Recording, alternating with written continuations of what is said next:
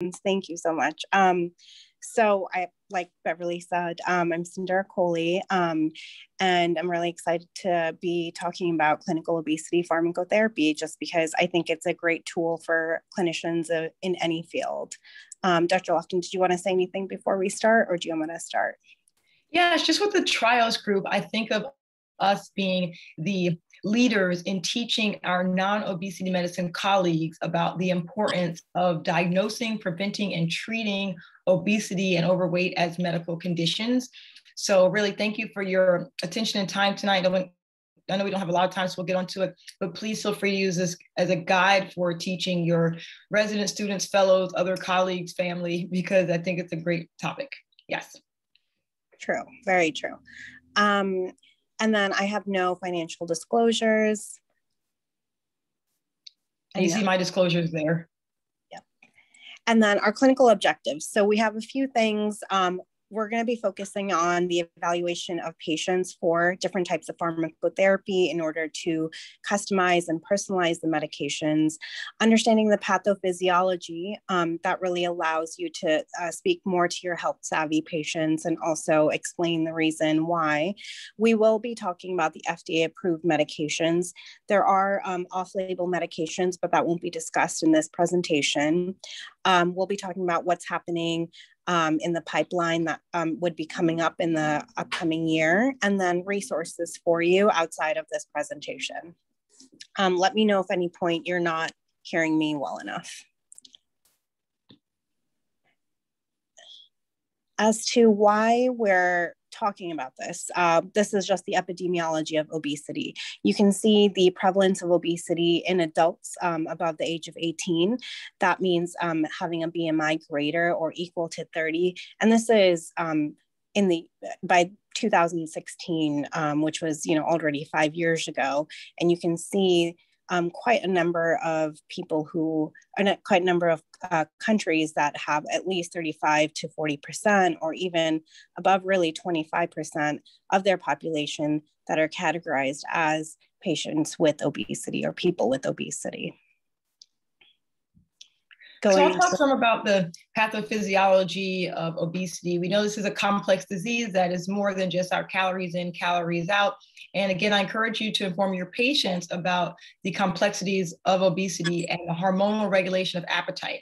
So here we can see the arcuate nucleus of the hypothalamus, which is partially what regulates our appetite. And we have our POMC cart, our anorexigenic or our decreased food intake neurotransmitters, postsynaptic membrane. And then we have our neuropeptide Y and agouti related protein membrane, which is orexigenic or increases food intake and hunger. So these are the pathways by which we use medications to target the hormonal regulation of appetite, which tends to make us want to eat more.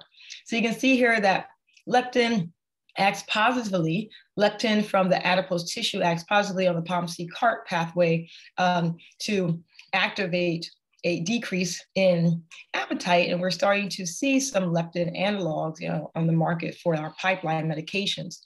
And I'm sure you're familiar with the GLP-1s. We'll talk a little bit more about this later today. These downregulate the orexigenic pathways, all which then feed into our MC4 receptor pathway. This is the melanocortin pathway that can control whether we're increasing or decreasing our appetite and our feeding behavior. And one thing we won't talk about today, because these are specifically regulated for people who are diagnosed and confirmed to have genetic syndromes of obesity, because they can have mutations in the MC4 receptor pathway, which can lead to insatiable hunger, defined as hyperphagia, and very early age onset obesity. So I just do want to mention that because we have our drug setmelanotide, which is recently approved, also still in clinical trials for those patients who have genetic obesity. But I know those are discussed in some of the other trials, roots lectures. So I just mentioned we won't talk about those today, but there was recently setmelanotide that was approved for patients with those rare genetic mutations. So these are areas, those are in science, can really target some of our appetite regulation to limit food intake, decrease hunger, And some of the other medications we'll talk about later do actually have the opportunity to increase energy expenditure, which none of our currently utilized medications do specifically. So when you first see a patient with obesity, notice that I am using a specific way to address patients, which is what they prefer, which is first for people first, in which you want to identify their medical history, which is really important in terms of obesity related and non-obesity related comorbidities. So whether that's hypertension, diabetes, OSA, those are all important to address, and important for the patient to understand that these are a indirect and direct cause of obesity. You want to identify previous surgeries that the patient had, including previous bariatric surgeries, because as we know, many times patients regain weight or tend to slowly gain weight, and that's when you want to intercept and help them out. Whether they had a cholecystectomy or had their gallbladder removed, oftentimes rapid or extreme weight loss can result in gallstones. So you want to prevent that if they do have their gallbladder still. And whether they've had any sort of knee or hip replacements in the past, those are weight-bearing joints, which again are an incentive to either prevent that from happening, or letting patients understand that this you want to preserve your new joint as well. Those are just a few of the key points that you want to make sure that you note down. In terms of weight history, which is new for a lot of clinicians, is you do want to understand when the onset of their obesity started, the rate of their weight gain, current or history of eating disorders, which you want to make sure that you're not promoting with the type of medications that are available, as well as methods used in previous weight loss attempts, and then their nutrition. An easy way to understand their nutrition is do a simple 24-hour food recall. So what did they eat in the last 24 hours? And their activity level, mild, moderate, or extreme activities, and medications that can cause weight gain, which we'll go into in the next couple of slides. Then you also want to focus on their social history. So their socioeconomic status. A lot of times, this was very prevalent during the pandemic, to really understand what was available to patients, what they can afford. Sometimes patients don't have refrigerators, or they live in transient living conditions. So those are important to identify as barriers and or as contributors to their current weight. Stressors and life events, social habits, obviously, such as drinking, but also do they partake in other drug use that might cause hunger? Do they associate with people that also contribute to their eating habits? Their sleep. A lot of studies show that sleeping less than a certain number of hours, usually less than 7 hours, will increase your cortisol, will increase your hunger. So identifying sleep, as well as are they night shift workers, identifying disturbances in circadian rhythm. Place of residence from clinic. That lets you know how often these patients can do follow-up visits, how consistent they'll be, and their telehealth capabilities as well. That also allows you to know how easy follow-up might be for these patients. As I spoke about earlier, medication history. So these are different classes of medication, and a lot of them, many physicians might not associate with weight gain, but they definitely are.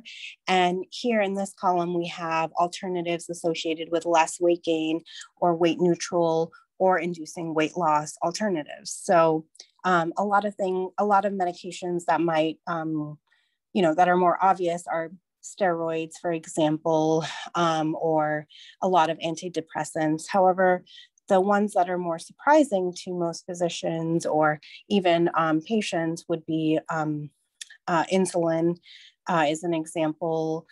We have beta blockers as an example, and you can see alternatives to that. as well as oral contraceptive pills, just depending on what type they are, usually older generation ones.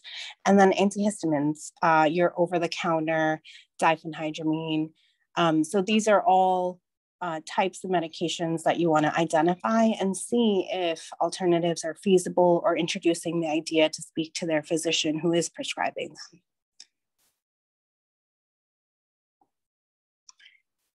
Another thing you want to do is establish a baseline. So obviously you're going to be doing a physical exam, and you want to look at underlying genetic causes of obesity in terms of whether they have lipedema, which is you want to look at the patterns of fat distribution. So when you look at this picture here, this is a disorder known as lipedema, which cannot be generally fixed with our normal methods of weight loss or diet changes. Unfortunately, this is a very stubborn type of weight distribution, of excess weight distribution, that has to be addressed more with liposuction or surgical methods. You also want to look at obesity-related comorbidity signs, such as linea nigra, which is discoloration that occurs usually on the back of your neck. Oh, sorry, not linea nigra. It's actually acanthosis nigricans. Linea nigra is in pregnancy, but acanthosis nigricans is a darkish velvet discoloration that occurs on the back of your neck or in your axillary underarms. Those are other signs you want to look at.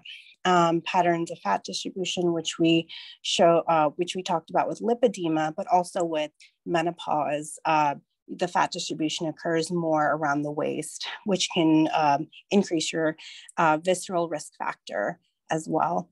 And mechanical consequences of obesity. We spoke about knee and hip replacement. So you want to pay close attention to how much weight is being pushed onto those weight-bearing joints in order to prevent these patients from undergoing replacements down the line. Sorry, let me see if I can go back.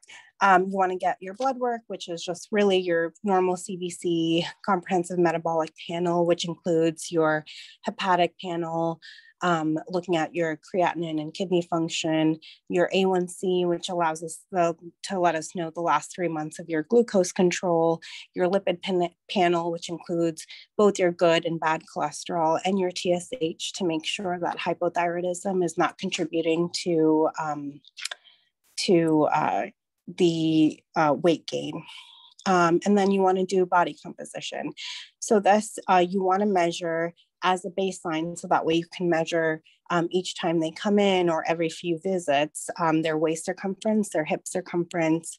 Obviously, you're going to be looking at their BMI, both for them, also for insurance purposes.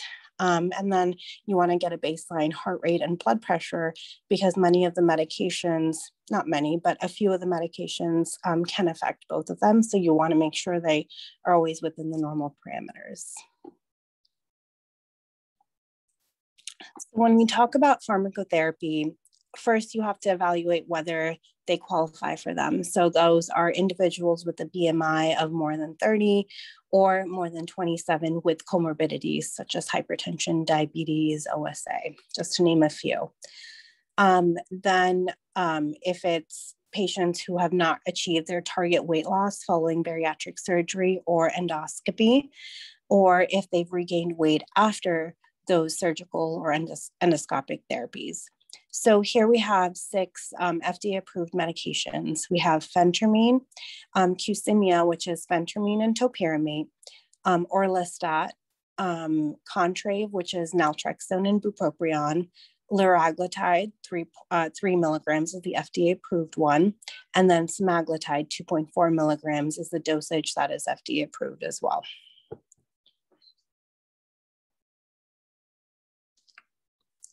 So Dr. Lofton's going to go through. Mm-hmm. Yeah, so we'll move on to some clinical cases just to change the pace a little bit. This is actually a patient and we have in clinic. MS is a 30-year-old female who presents for weight management after minimal weight loss with diet and exercise. I'm sure you're familiar with a patient like this.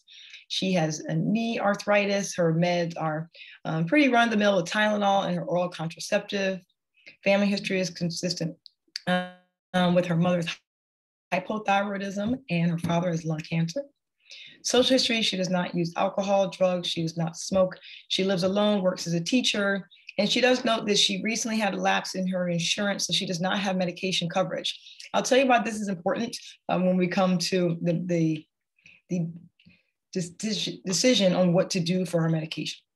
And then with her review system, she reports positive weight increase, hunger, and knee pain. And she reports no chest pain or palpitations. On physical exam, she has normal vital signs. Her weight is 205 pounds. She has a normal heart and pulmonary exam. And you do an EKG, you find that she has normal sinus rhythm with a normal QTC interval. So when I'm thinking about the best medication for a patient, I have a mnemonic that's looking at first the safety. So we want to see what the patient's indications and contraindications are. So certain patients may not be able to take certain medications, so you can just cross those off the list, either family history, a vital sign that's abnormal, or another medication, for example. Then I think about the efficacy. Given the patient characteristics, what will be the best medication to help this patient with not only their weight, but possibly other medical conditions that they have or may be at great risk for? And then I do think about the cost. So you have the safety, efficacy, and cost, SEC. And it's important to know this patient needs something that's within the range that she can pay for reasonably, something that's not going to be a rent payment for her, for example. So on this particular patient, we can see on the next few slides, we decided to start with the medication in conjunction with lifestyle therapy to use phentermine. So phentermine is a norepinephrine releasing agent. The effect of it is that it suppresses appetite. It also the total overall effect is that you will lose about 6.06% with about 15 milligram dose daily versus a 1.71% with placebo. So this is not how much you lose daily, obviously, but this is over time. Adverse effects are dizziness, dry mouth, insomnia, irritability, hypertension, and tachycardia, which is why we check those vitals initially and as well as every visit. Contraindications are cardiovascular disease, hyperthyroidism, angle closure, glaucoma, and then the concurrent use of MAO inhibitors used for depression or psychosis, pregnancy, and breastfeeding. Dosing, there's different types of pills that are available in different dosages. So there's 8 milligrams, 15 milligrams, 30, or 37.5 milligrams. The smallest dose, it has a shorter half-life, so you can dose it 3 times a day. That's known as Lomira. 15 milligrams once a day, and the 30 milligrams as well, or the 37.5, you can dose it once a day or half a pill twice a day. The ones that are 15, 30, and 37.5, when you take it as a whole, you want to make sure that you take it in the morning because it can cause stimulation and insomnia. So you generally want to take it about 1 to 2 hours before breakfast.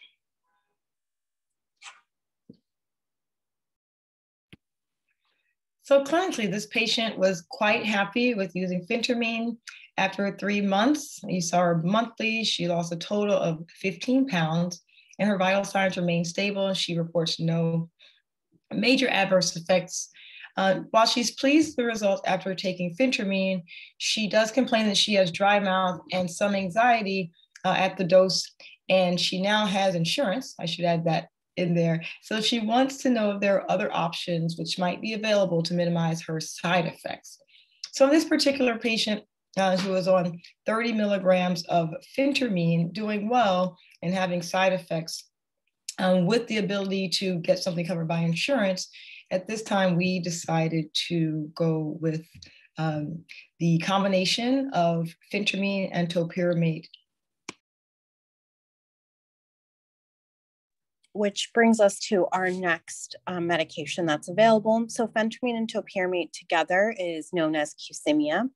So it does, if you look at the mechanism of action, you have the norepinephrine releasing agent, which is the phentermine, and topiramate blocks voltage-gated sodium and calcium channels and inhibits carbonic anhydrase. Overall, the effect is appetite suppression through two different mechanisms. So you can see that the total body weight loss is 9.8% in this combination medication. If you remember, with phentermine alone, it was about 6%. And compared to placebo, they lost about 1.2%. So it is quite a big difference, both versus placebo and phentermine alone. Adverse effects include the same adverse effects that we saw with phentermine. However, we have the added ones of paresthesias, which is numbness in your fingers and toes. You'll have dizziness, dysgeusia, which is an abnormal taste in your mouth. And then you have insomnia, constipation, and dry mouth, which come from the phentermine part of the tablet. Contraindications, hyperthyroidism, angle closure glaucoma. Again, same if you are using a MAO inhibitor or if you're pregnant or breastfeeding. Again, that's actually important to add that you do also want to make sure you take a pregnancy test when you first see the patient too, or ensure that they are on using proper birth control, and want to note that. The dosing that's available for these tablets are 3.75 milligrams / 23 milligrams that you take daily for 14 days, and then you increase them to the 7.5 milligram or 46 milligram daily dose. What's important is that you do need to decide whether they're actually effectively losing weight. So when do you discontinue Qsymia? So if 3% weight loss is not achieved after 12 weeks of being on the higher dose, 7.5 or 46 / 46 milligram dose, or if 5% weight loss has not been achieved after 12 weeks on a maximum dose. So you can escalate them on higher doses, which can be the 15 / 92 milligram dose. And then if you want to stop them on this completely, what you want to do is discontinue the 15 milligram, 92 milligram dose gradually by taking a dose every other day for at least 1 week prior to stopping the treatment altogether. Just because stopping topiramate, that aspect of it can precipitate a seizure if stopped suddenly. So you do want to make sure you taper. Orlistat is more familiar with many people. It's also known as Ally. You can see it in a lot of drugstores. So mechanism of action is it's a lipase inhibitor. What it does is that it basically causes triglycerides that come in through food become unabsorbed. So that will in the end cause a caloric deficit. Your total body weight loss is 8.8% at 1 year. And this is on the 120 milligram 3 times a day dosing versus 5.8% with placebo. Adverse effects, because your body is not absorbing these fats, are steatorrhea, so that fat will go out through your stool. Also result in oily spotting in the toilet, fatty stool, which causes stool to float. Fecal incontinence, again, it's just going through your body very fast because it's not being absorbed. The way that you take this medication is actually before meals, so that way it can be the most effective.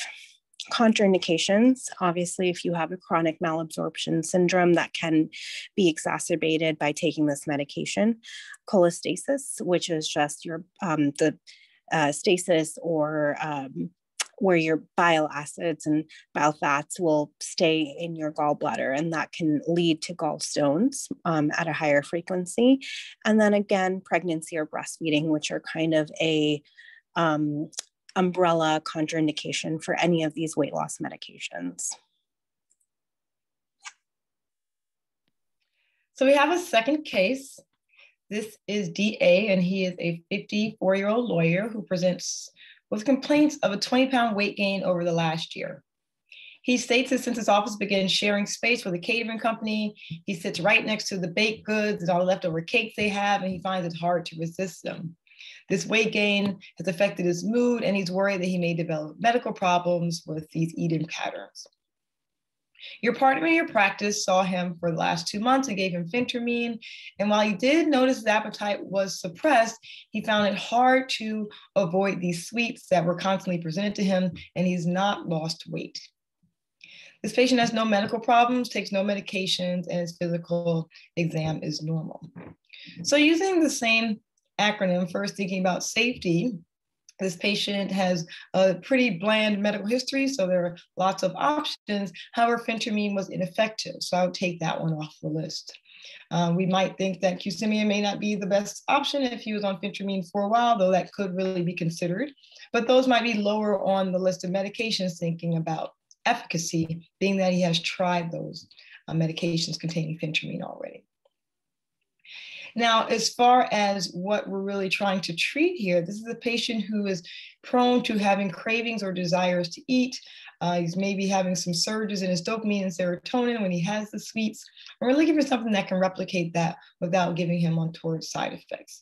So in this case, we decided to prescribe this patient the medication naltrexone, bupropion, sustained release. So this medication, the mechanism of action here is that it increases your norepinephrine and dopamine, so by inhibiting its reuptake. And it's also an opioid receptor antagonist, which is what naltrexone is when used alone. Excuse me.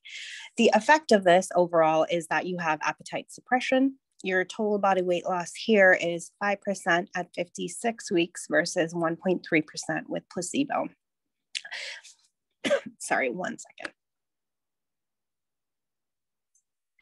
I can go for the rest of the slide. Take your time. Okay. With this medication, we warn patients of potential side effects of nausea, potentially vomiting. GI-related side effects are possible, diarrhea, constipation, and then the constitutional side effects of headache and dizziness, and some insomnia, usually due to the bupropion aspect. So this is contraindicated if patients have extreme suicidality indicated ideation or history of suicidal behavior because of the potential for bupropion to facilitate a drive in the patient who has suicidal ideation to actually act on those ideations.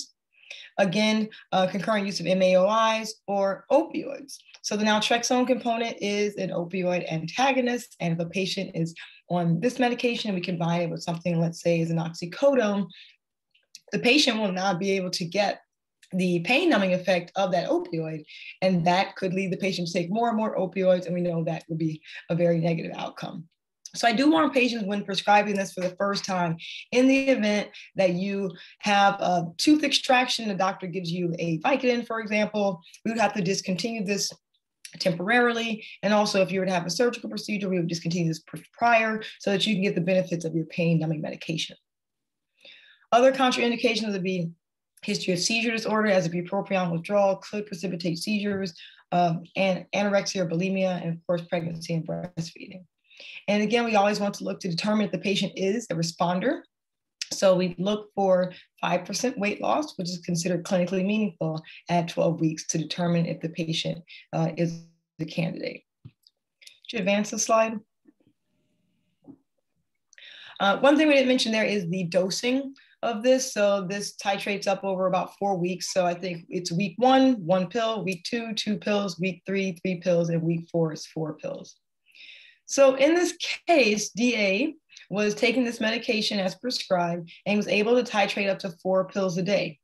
He's no longer making these trips that are driving him to take in sweets for snacks. He's lost weight and his mood is improved. So I think this is a positive outcome.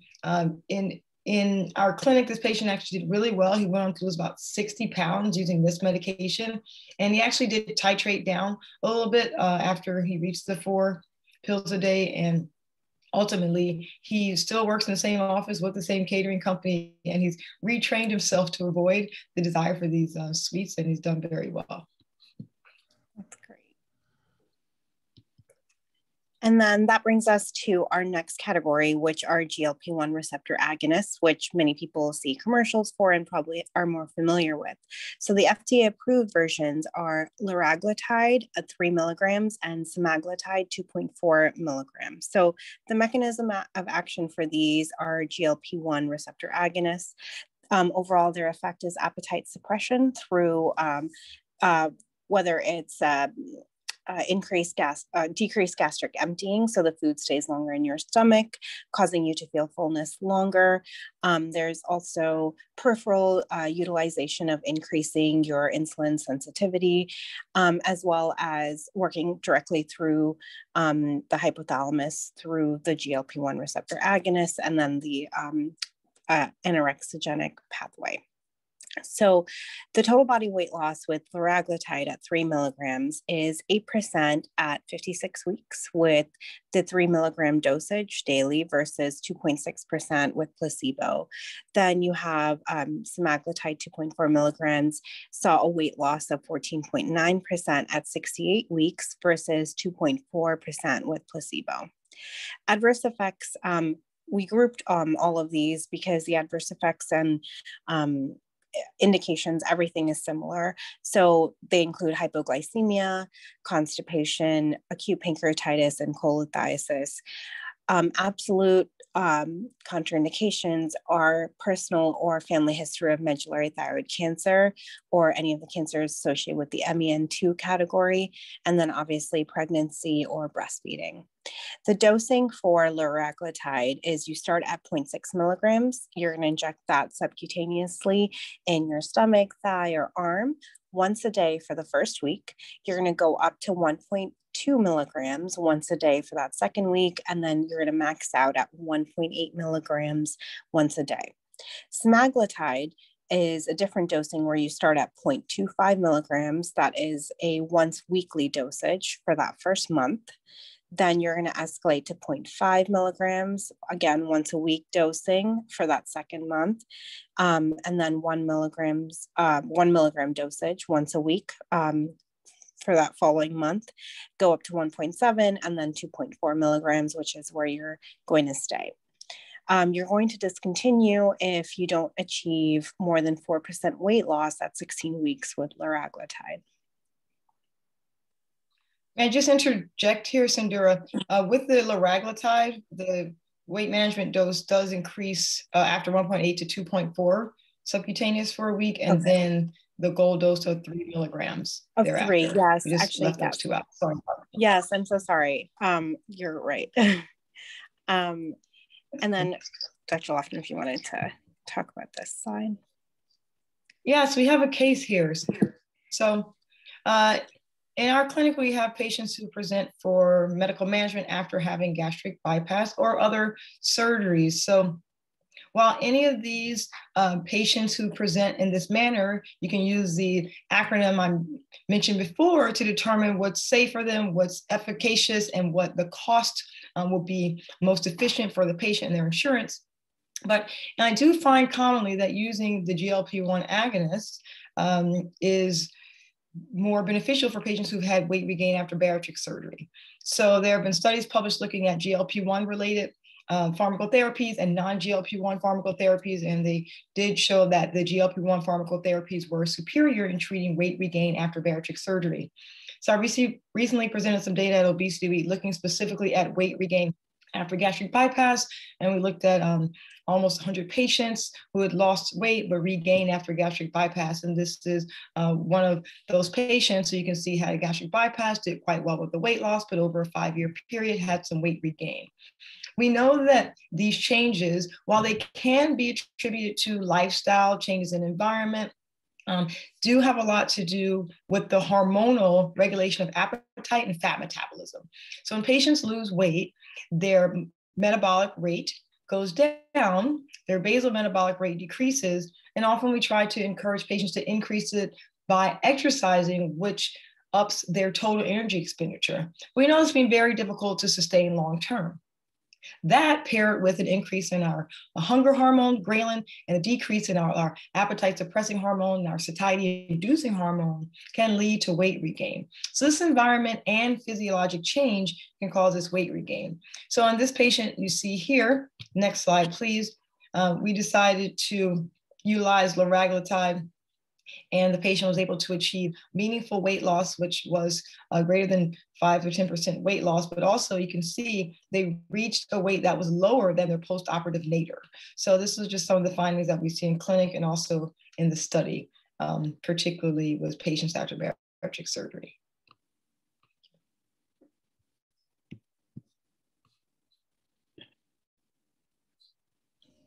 So we talk a lot about tailoring pharmacotherapy. So when they have the comorbidities such as diabetes, GLP-1 receptor agonists that are FDA approved would be beneficial because they also have the added benefit of decreasing A1C. If they have a concurrent diagnosis of depression, then naltrexone and bupropion would make the most sense because they also would affect mood in a positive way. And then migraines, phentermine, topiramate, or otherwise known as Qsimias, as topiramate also individually is used to treat migraines. And then night eating syndrome, which is a very specific diagnosis. Topiramate has been shown to be effective in decreasing night eating syndrome. And then you can see listed down here, we see the benefits of medications added to specific surgeries or devices. So intragastric balloons plus medications showed an excess BMI loss of 40 versus intragastric balloons alone caused an excess BMI loss of 20 at 12 months at the follow-up. And endoscopic sleeve gastroplasty, which is in more recent years has been become more popular. That plus medications has shown a 25% total body weight loss versus 20% with just ESG alone at 12 months follow-up. And then bariatric surgery. So the sleeve plus medication has shown a 28% total body weight loss versus 22% of weight loss with LSG alone at 6 months follow-up. And these are from various studies that have been published.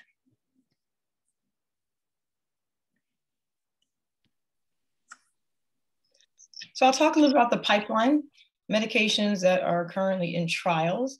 So first we have tirzepatide, which is a medication that has been utilized in trials for both type 2 diabetes as well as for obesity management. So this is an interesting mechanism, and I think it's something that we will see more of in the future because we know that the body is very resilient, does not like to lose weight. When we turn off one pathway, such as using a GLP-1 receptor agonist, the body turns on another pathway to make the patient's weight increase. So this dual agonism of using a GIP as well as we call it GLP receptor agonism actually is one of the mechanisms that does not only affect appetite regulation, but energy expenditure, and its results are looking promising in the trials for obesity management. And then we look at our appetite regulating agonists. So metroleptin, again, is an injection that is a leptin agonist. And we know how leptin works to activate the POMC cart, decrease desire for food, food intake, hunger behaviors. And then also, I wish they'd come with an easier name to say than this, but cagrilintide, which is a long-acting amylin analog. And we know that amylin also has shown increasing benefits in helping patients reduce food intake. And also this medicine has shown great results when combined with semaglutide.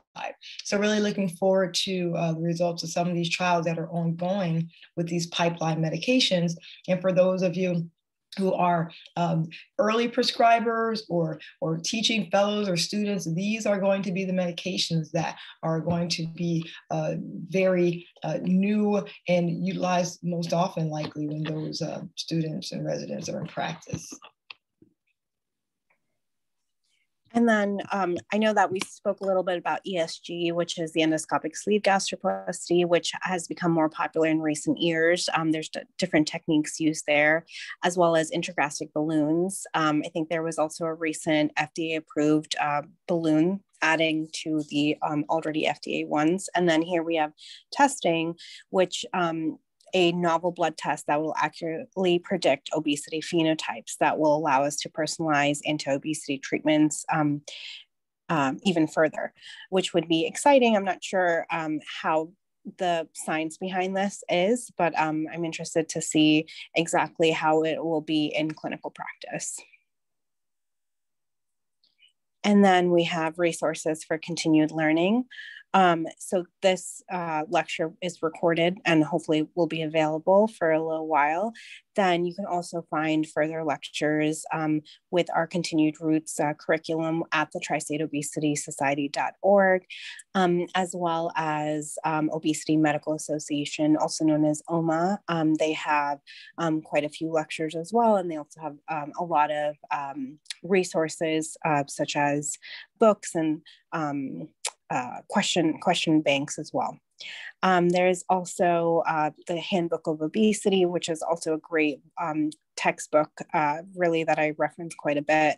The Blackburn Course of Obesity Medicine is an annual course offered every year.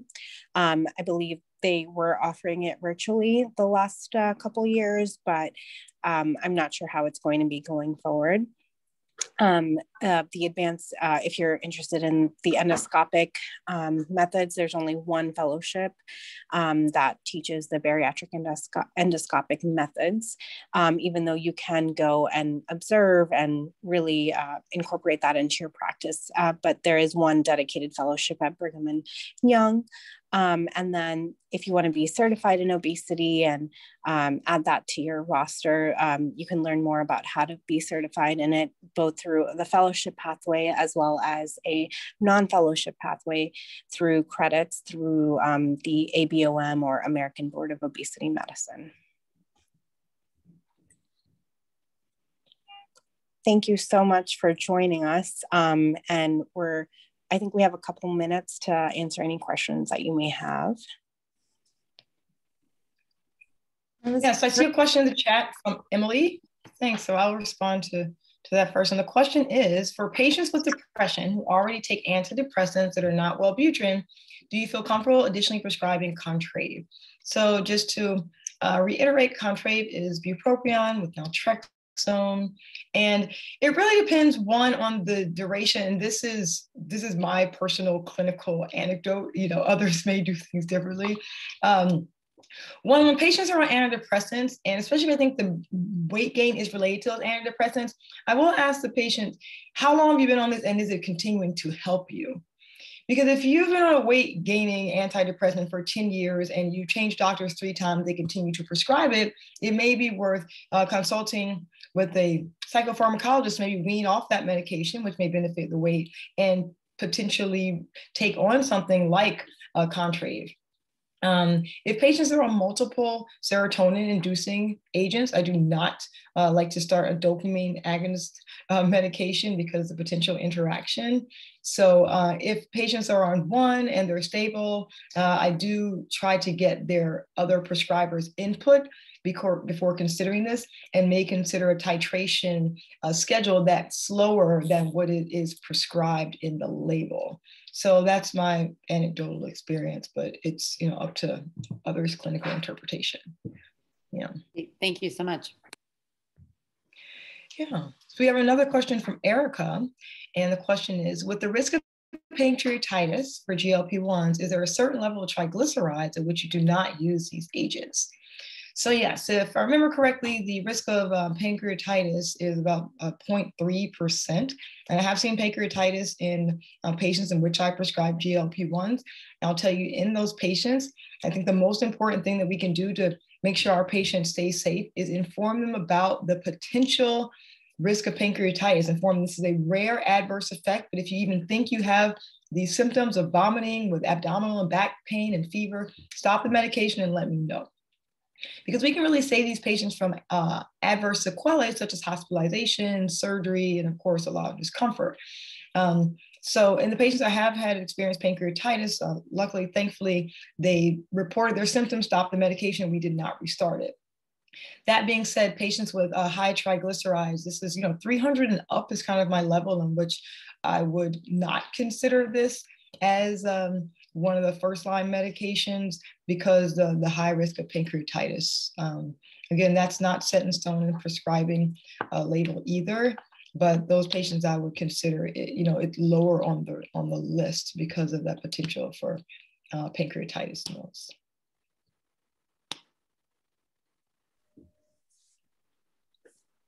Do we have any other questions?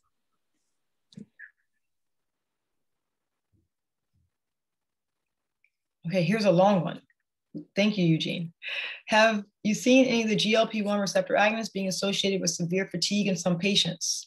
And then goes on to say it's rare, but appears to be underreported, and we've seen it a few times. So just wondering if we've seen it as well. And we have insight into which patients are more likely to develop the side effect, and do we have any strategies which have helped to mitigate the fatigue effect to enable continued GLP-1 usage? So yes, in patients who are prescribed GLP-1s, you may get these phone calls. I feel really tired.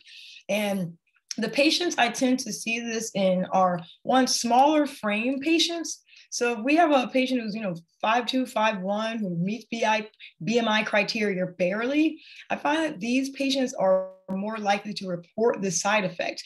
And my thoughts are, I have not confirmed this with lab tests, if these patients are experiencing a relative hypoglycemia that may not be documented. If you check an AccuCheck, it may not be 58, but if they're used to running, it may be 150, and these medications are so effective in lowering their glucose to say 100, then their bodies are running off of a less efficient fuel source, and that can manifest as fatigue.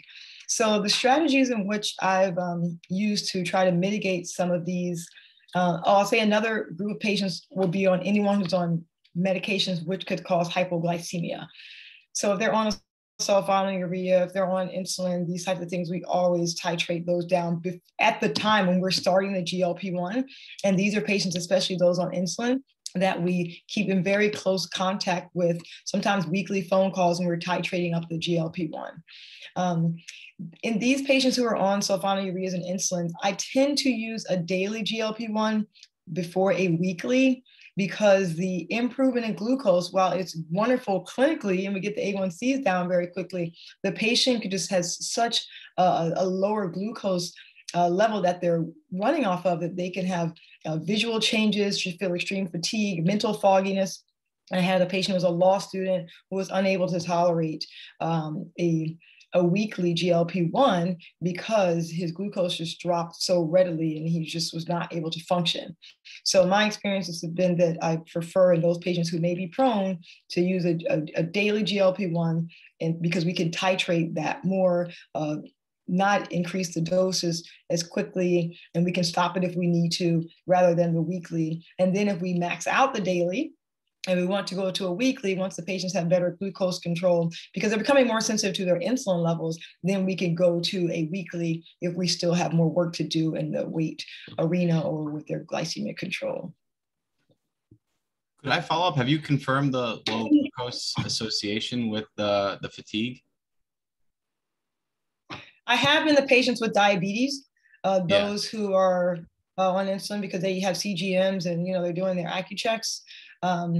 And I do get some labs on the patients who complain of the fatigue, but it's not at the time when they're having the fatigue. So I don't give as much credit to that, but definitely the patients with the CGMs and those who are doing AccuChecks, I've been able to confirm that their glucose has just dropped so efficiently. And we expect this because what do we look out for in patients who are prescribing GLP-1s?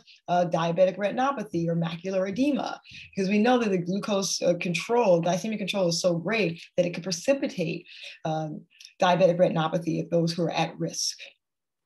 Yeah, I'm wondering if it's something where, like, similar to the relative hypoglycemia that some patients experience that are diabetics, and they kind of adapt to it over time. If they're used to having a blood sugar in the 150s, then we start bringing it down closer to 100s, and then their body just kind of needs time to adapt. I'm wondering if there's potentially an opportunity for them to kind of press through and eventually adapt to a lower. I mean, but if the glucose is lower than 60, obviously, you can't really tolerate that level of But maybe if it's just in the 80s or something, if it is something that they can tolerate and adjust to, then maybe, because it's just unfortunate when you have such effective medications, but it's pretty much just becomes not an option because of this one side effect.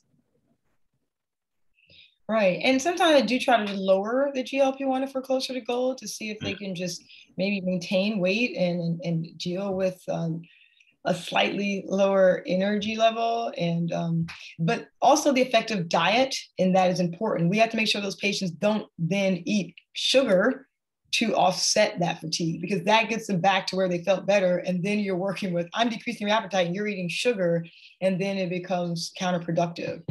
So the diet management during that time is really essential. Thank you.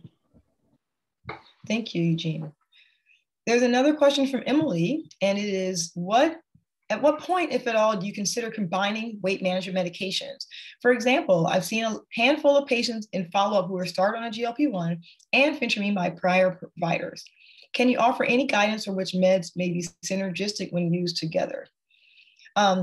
Yes, so I look at the goals, not as the number on the scale, but really the patient's health, their labs, and really their happiness with their weight, appearance, things like that. So if a patient is, say, for example, on a GLP-1 and doing well, and we're even meeting weight goal, I had this a few times this week, we met weight goal, their BMI,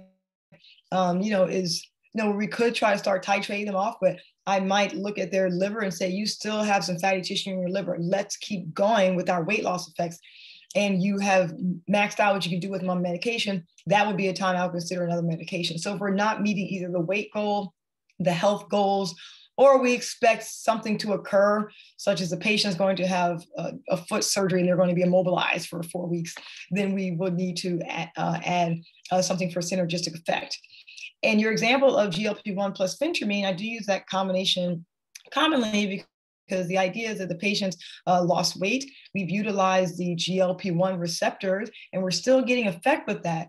And I like your question because it's not that we stop that and lose all of our GLP-1 benefit, but that we use another pathway. Let's use the norepinephrine receptors to activate more appetite suppression so the patient can continue to eat less, continue to have the energy to do more activity as we're working toward the goals.